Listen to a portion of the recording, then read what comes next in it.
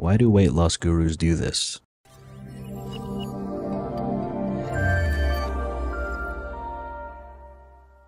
Something that I have noticed, and if I'm being honest, not recently, but have noticed a long time ago and still see that it is somewhat of a problem, is that why do weight loss gurus nowadays suck at giving weight loss advice? And before you decide to get all defensive about your favorite weight loss guru, let me just say that yes, there are still some creators out there that give great, solid weight loss advice. I'm just saying that there are way more creators out there that give terrible weight loss advice a majority of the time.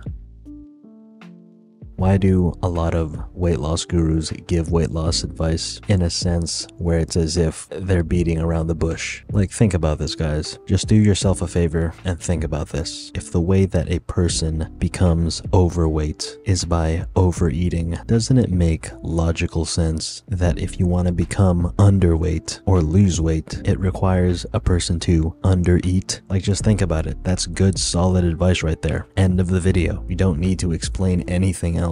And yet, the content that we're consuming nowadays, at least in the category of weight loss, are becoming longer and longer form videos, just running their mouths, trying to explain to you, oh, the reason this happens is because our hormones are messed up, or there's something wrong with our insulin, or blah blah blah, I want to blame it on my slow metabolism, yada yada yada. Why do they do this? Why do they not just give you the straight up answer, which is technically just calories in versus calories out? You can be in a deficit of eating cake and still lose the weight. You can eat as much healthy food as you want and still end up in a surplus because people, for some reason, still can't understand the concept of needing to lessen your food intake. Not necessarily what you eat, though it helps if you do watch what you eat. It's just so simple. And the fact that a lot of weight loss gurus out there are making it complicated is ridiculous. And what's even funnier to me is that some weight loss gurus, specifically doctors, like when they're doctors and yet they still don't understand how it is that weight goes down. Unbelievable.